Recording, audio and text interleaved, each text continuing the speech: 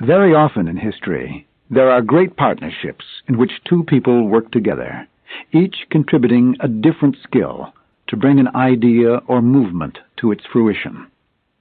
One may have the genius and inspiration, the other business and organizational skills. One may be skilled at theory, the other at practice and implementation. Or one may be an articulate writer, the other an eloquent speaker.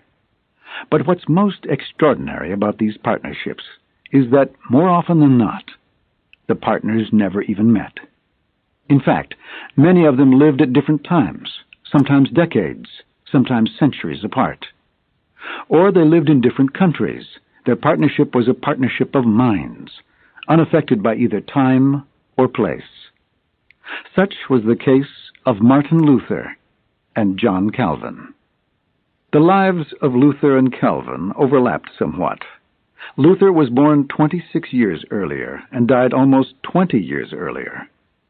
They knew of each other's existence, but Luther was in Germany, Calvin was in Switzerland, and each was busy with his own tasks, which, though not joined, were united in the same goal, the Reformation of Christianity.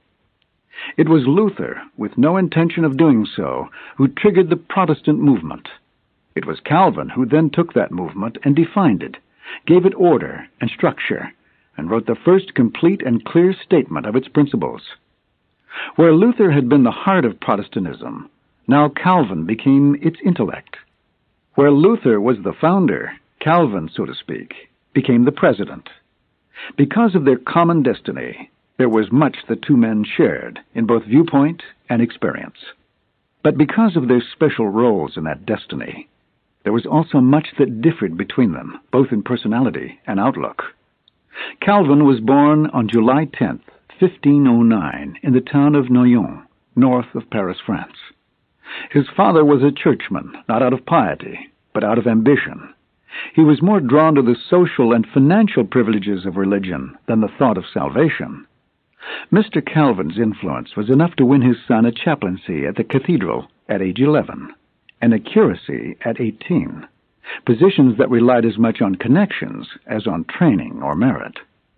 When John was 19, his father's ambition finally got the best of him, and he was excommunicated for misuse of church funds, dying only 3 years later.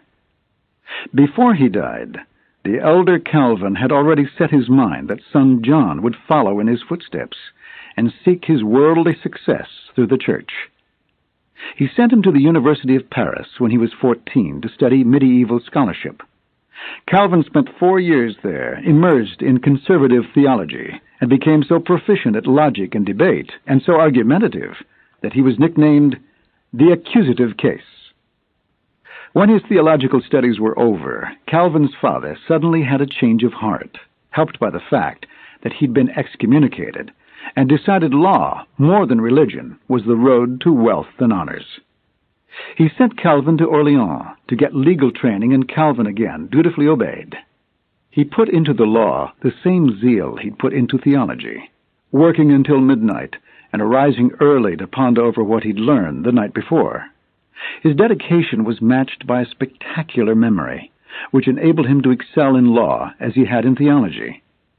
Like religion, he studied law for 4 years, at the end of which he was both an expert theologian and an eloquent jurist. Unlike most leaders in the Reformation, however, he was never ordained a priest. When his father died, Calvin was able to abandon his law studies and do what he really wanted to do. He settled in Paris and immersed himself in the classics, including Greek and Latin. When he was 32, Calvin wrote his first of many works, this one called Commentary on Seneca's Treatise on Clemency, a study written in perfect Latin and filled with classical quotations and high ethical principles. By the time he was 24, Calvin had completed his formal education, but now he was faced with 2 other problems. One was his health, which had deteriorated during the long years of intensive study, and the other was his faith, which seemed to have atrophied while his intellect blossomed. He said he could find no peace of conscience, and that he had fallen into obliviousness. a word he used to describe the deliberate closing of his mind to spiritual woes. This oblivion was very short-lived. Sometime in the following year, he felt the call of God. John Calvin's conversion was sudden and quick, yet he never described how it occurred. He said only, "God at last turned my course in another direction by the secret rein of his providence." Whether it was an internal experience, whether he attained it through reason, or whether it involved a human instrument is unknown. What is known is that all at once he felt his will had been forged with divine will, and he found himself with a mission. Calvin had been exposed to Protestant ideas for many years, and some of his friends and colleagues were Protestants.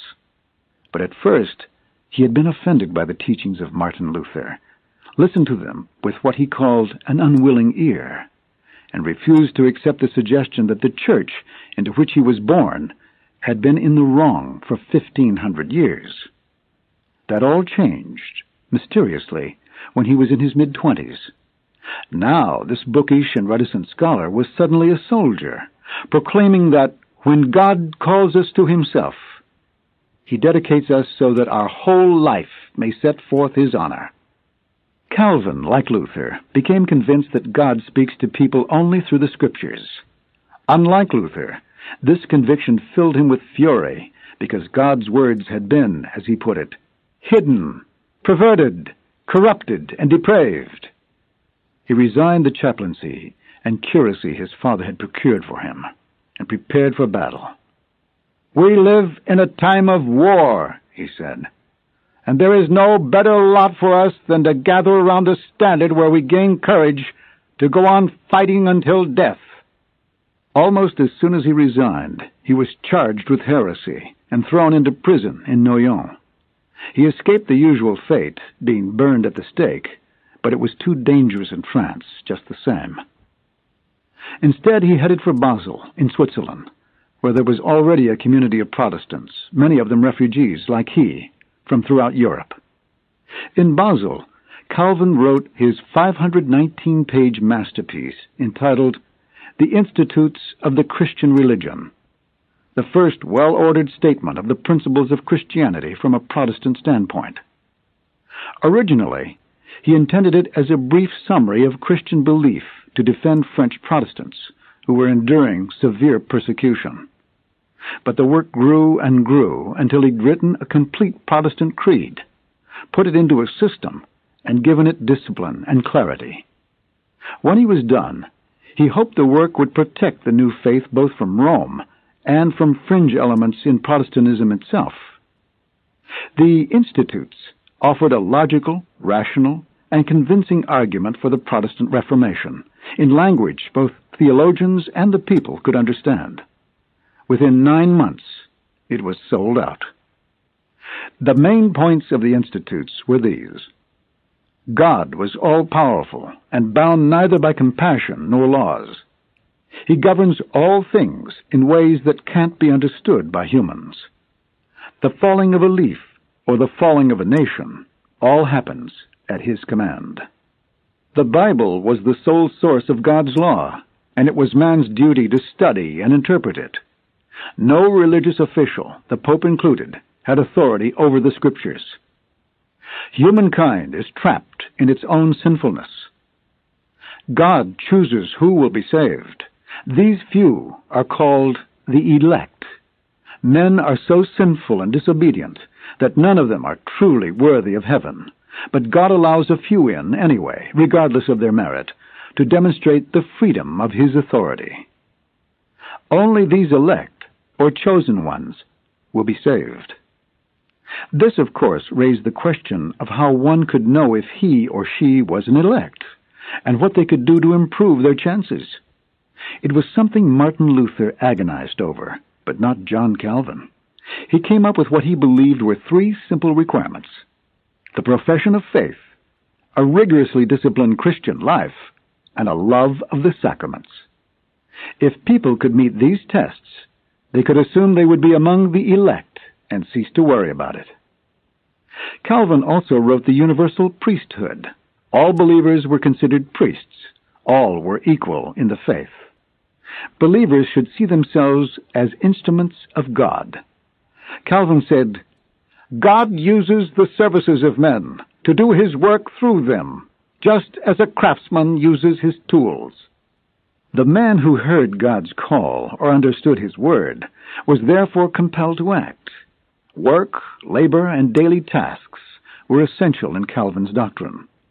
Christianity was intended to reform all of society. Every occupation merited dedication and zeal. Before the Reformation, the word vocation was used only for the work of priests. After the Reformation, vocation became any career or work in the world. The change occurred because of John Calvin's view that every occupation in society is a calling to serve God. For that reason, Calvinists then and now have been deeply involved in political, social, educational, and economic developments. Calvin's doctrine was Catholic in that it accepted the Trinity, human sinfulness, and the saving work of Jesus Christ. It was Protestant in its commitment to the Bible as the final authority, and in its belief that justification, or salvation, was gained by God's grace through faith alone, not through ritual, confession, penitence, pilgrimage, or any of the practices promoted by Rome. It was Protestant, too, in its insistence on the need for discipline in the Church and the ethical seriousness of life. And unlike the Catholic God, Calvin's God was not to be feared. He was mild, kind, gentle, and compassionate. "He wins us by the sweetness of his goodness," he said. After the publication of the Institutes, Calvin intended to devote his life to further study and writing. But on a trip to Strasbourg, he was forced to take a detour through Geneva that became a permanent detour to his plans. The Institute had made Calvin famous among reformers all over Europe. Because of his book, Calvin was asked to stay and help the city of Geneva, which was in need of a pastor with a strong will and leadership abilities. For over a decade, Geneva had been in the throes of religious and political revolt. Dissension, riots, and rebellions were threatening to reduce the Reformation in that city to mere chaos. The dominating personality in Geneva was a red-headed preacher with a fiery temperament named Guillaume Farel, who had worked long and hard to reform the city.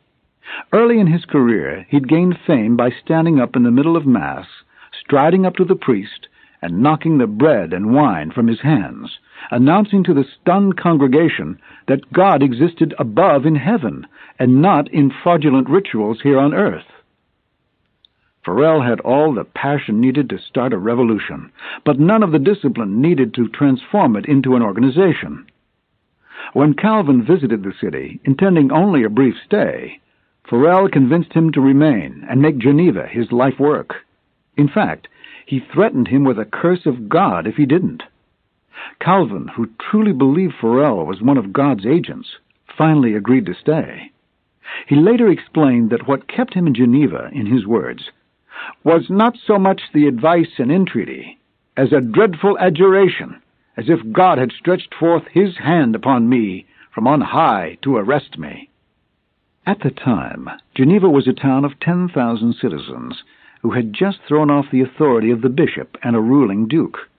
Protestants were just beginning to establish themselves in the city and hadn't yet joined in with the Swiss Protestant movement.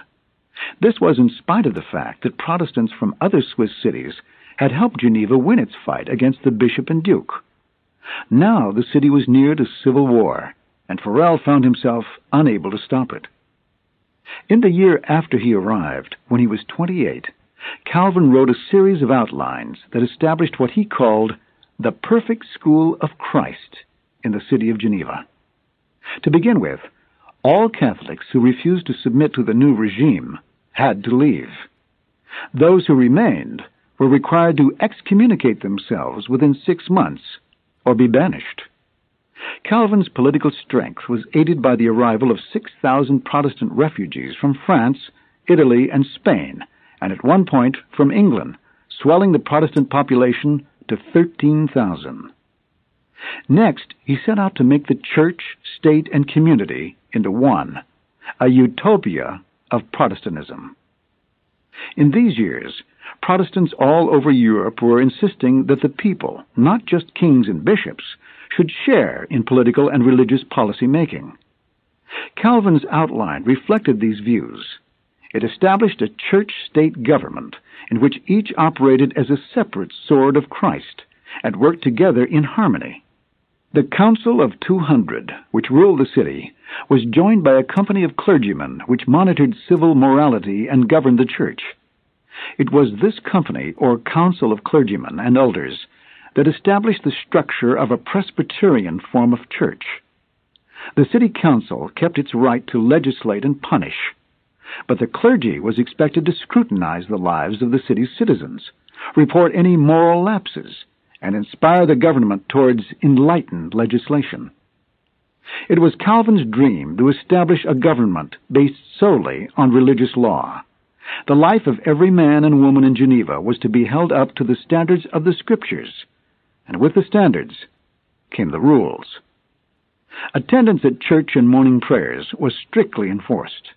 Anything related to Roman Catholicism was forbidden, even celebration of Christmas at cost of imprisonment. The theater was denounced, and especially the degenerate Italian custom of allowing women on stage instead of using boys to play female roles. According to Calvin, women performers had no purpose in mind except to expose their bodies, clothes, and ornaments to excite the impure desires of the spectators. Women, he said, should be shamefaced and shy. Such rigid proscriptions for behavior weren't new to Christianity. Way before the Reformation, the Catholic Church had tried to eliminate gambling, dancing, and common singing, and before Calvin's arrival in Geneva, the city government had already outlawed blasphemy, oaths, and card-playing, and had limited the sale of liquor. Calvin's doctrines weren't designed to eliminate fun altogether. Calvinists danced, wined, and had social get-togethers in their own homes. The institutes themselves stated that it was not anywhere forbidden to laugh, or to enjoy food, or to add new possessions to old and ancestral property, or to be delighted with musical harmonies, or to drink wine. The issue was the purpose of these indulgences. They should arise not from man's desire for pleasure for its own sake, but from joyous Christian fellowship. As to who would decide whether it was Christian fellowship or not, the answer was the clergy. To Calvin, the minister's task didn't end when his sermon was over. It was also his task to make sure the souls of his congregation weren't lost through lack of vigilance. And vigilant they were. The company of clergy, elected by the city council, decided cases involving such things as fortune-telling, the singing of obscene songs, blasphemy, adultery, witchcraft, heresy, appropriate apparel, women's hairstyles, whether a 70-year-old woman should be allowed to marry a man of 25, and even the naming of children. Claude and Martin were banned because they indicated a secret admiration of Catholic saints, and Sepulchre, Sunday, and Jesus were rejected as being in poor taste.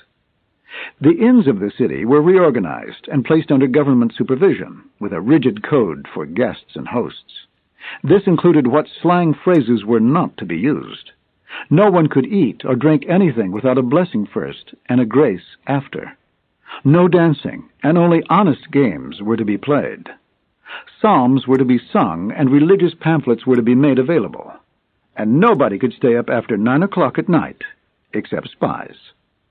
Geneva was to be a city of absolute discipline, obedience, and orthodox thought, so that it might become an example to all the world. As might be expected, there were those who protested. Some resented the moral rigidity. Some believed the state should remain supreme over the church, and some simply disliked Calvin and the French friends he imported to help in his work. The opposition managed to get Calvin evicted in 1538 for a period of 2 years.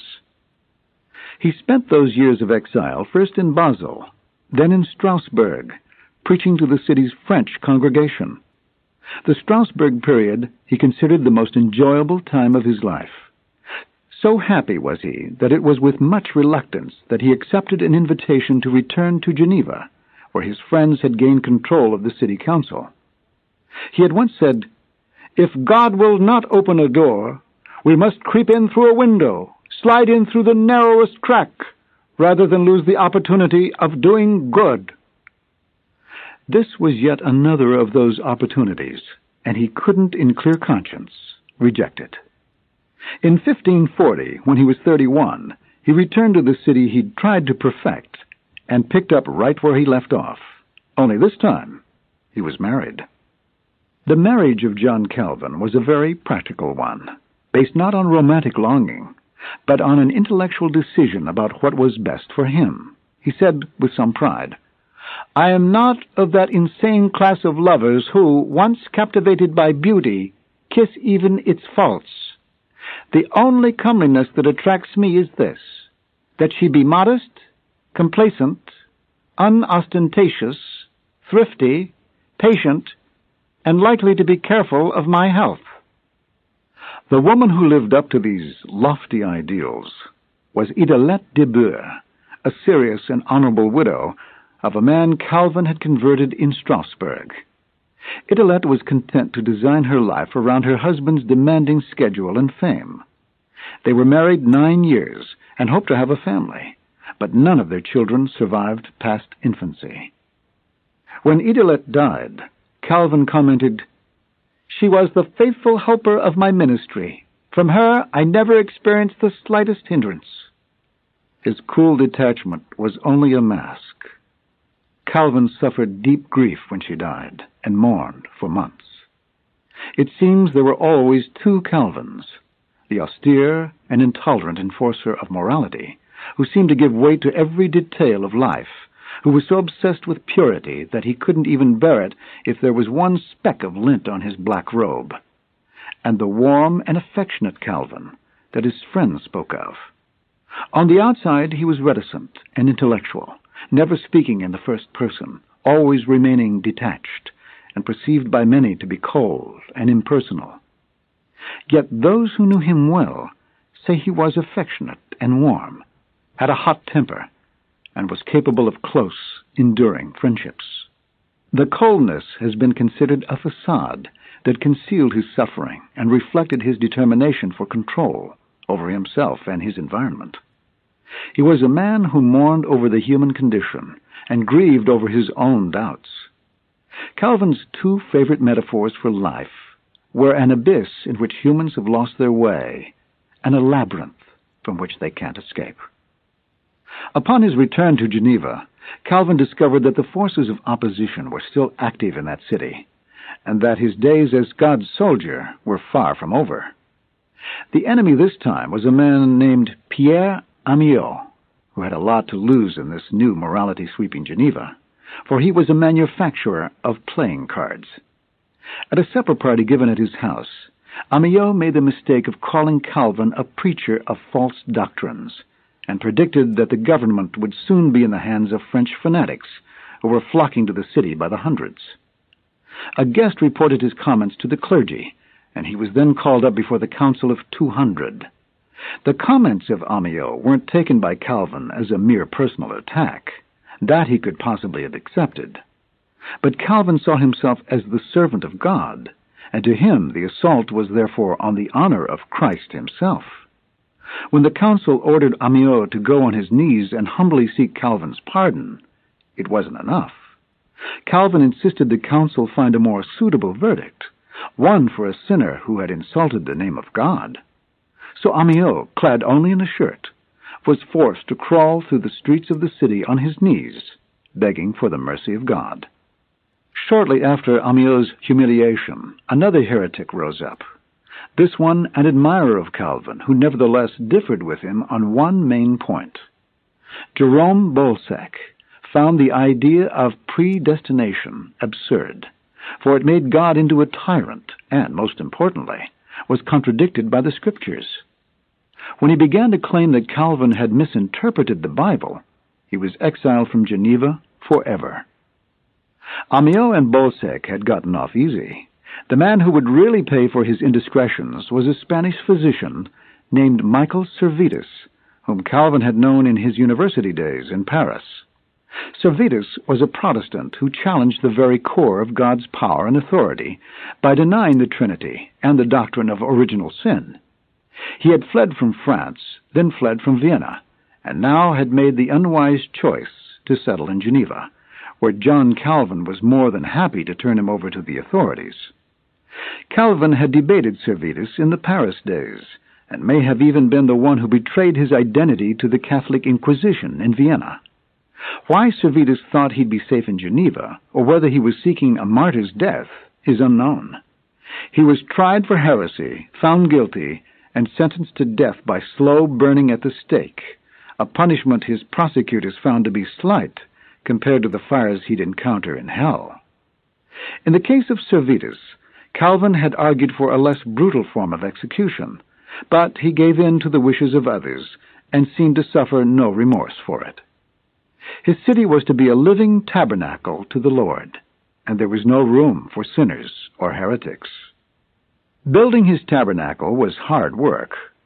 On an average day in Geneva, Calvin would write 4 letters, a lecture, and a sermon, settle a local dispute, and receive as many as 10 visitors, all of whom required special attention. There were also his pastoral duties, weddings, baptisms, spiritual advice, and preaching, and he attended international religious conferences where he debated Roman Catholic theologians. Calvin was a powerful speaker who, like Luther, tried to use the language of his people. He spoke in French, not Latin, and also had all his writings translated into French. Calvin's work was made all the more difficult by a weak constitution and increasing illnesses. He continually suffered from stomach troubles, chronic headaches, bouts of malaria, ulcerated hemorrhoids, gout, and gallstones. In the last years he struggled with tuberculosis, coughing blood and gasping for breath, even as he continued to write. To Calvin, neither physical suffering nor interruptions were good enough excuses to abandon God's work. Through sheer force of will, he produced 62 books and 40,000 pages, through times when many other people would have simply taken to bed and closed the shutters. In his last months, when he could no longer write, he dictated. When he could no longer walk, he insisted that he be carried to the pulpit to preach. Calvin worked until the end of his life on constructing the ideal Protestant church in Geneva. He set up a system for religious education for adults and children alike, and an academy to train people for the ministry. He also established 4 groups of church officers, pastors and teachers to teach and explain the Scriptures, elders to administer the church, and deacons to handle the charity work.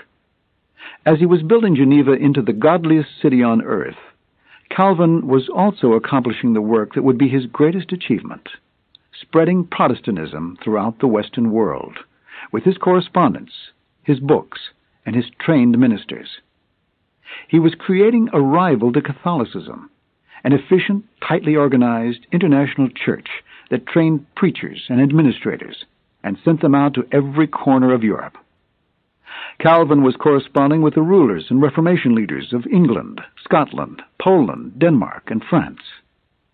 To Edward VI of England he wrote, "It is a great matter to be a king, but I am sure that you count it a far greater privilege to be a Christian." Meanwhile, to the Roman Catholics, Geneva had become a hellhole of heretics and international conspirators trying to overthrow the established order and the true faith. Protestant minorities were always considered a risky element of society because they answered to their God and not to their government. They always found the strength to resist and rebel, for they felt no obligation to obey earthly power, viewed themselves the equal of kings or popes, and considered themselves first and solely as members of God's army.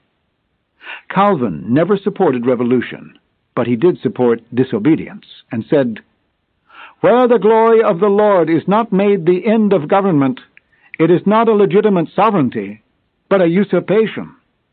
Calvin died on May 27, 1564, at the age of 55, after months of intense physical suffering. He had already given instructions that no stone should mark his gravesite, as it was too insignificant. During Calvin's last years, the city of Geneva had become home to many religious refugees, who then left with the desire to carry reform to their own countries. Under many different names, Calvinism spread throughout the Western world.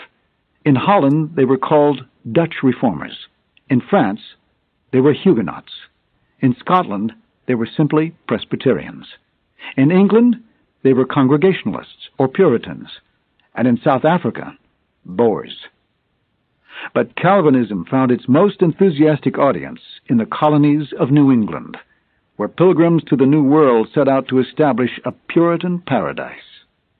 These Puritans brought to America many Calvinist traditions, the emphasis on work and on a highly moral and ethical lifestyle, the idea that the common people should be involved in government, and the belief that if a government failed God, it should be replaced.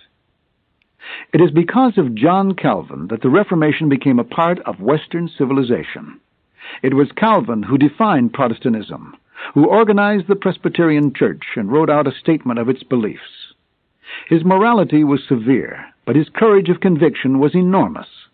He was completely committed to an almost impossible task, to remedy the evils of his own time. The view that all of life should glorify God is the only view that drove him, not personal gain or ambition, which could never have supplied such energy and strength. To Calvin, no detail or task was too small if done in God's name. "When the honor and service of God are at stake," he said, "there can be no excuse for timidity." Timid he was not. He took up the banner when still a young man and headed right out on a straight and determined path that never veered the slightest in over 30 years. His conviction was as strong as that of any man or woman who fought for any cause, religious or otherwise.